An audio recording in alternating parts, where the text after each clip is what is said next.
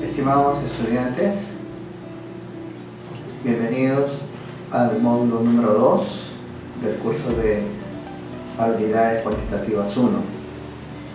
En este módulo veremos los espacios R2 y R3, que son espacios de segunda y de tercera dimensión, que tienen ciertas propiedades en común con otros conjuntos y objetos matemáticos, como por ejemplo los polinomios o las matrices. Estas propiedades nos van a permitir definir un espacio vectorial, también llamado espacios lineales. Sin embargo, el concepto de espacio vectorial en definitiva es mucho más que un vector. No solamente se reduce a un segmento, sino también, a la luz de este tema, vamos a ver cómo otros conjuntos comparten estas propiedades con vectores en segunda y tercera dimensión.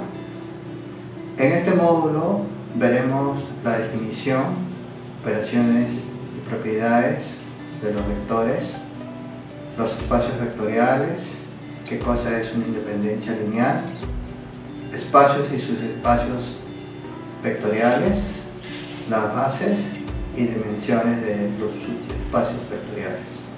Recuerden que tenemos a su disposición foros de consulta, también tenemos videos de conferencias para poder hacer casos prácticos y las consultas en línea, semana por semana, así como también el correo.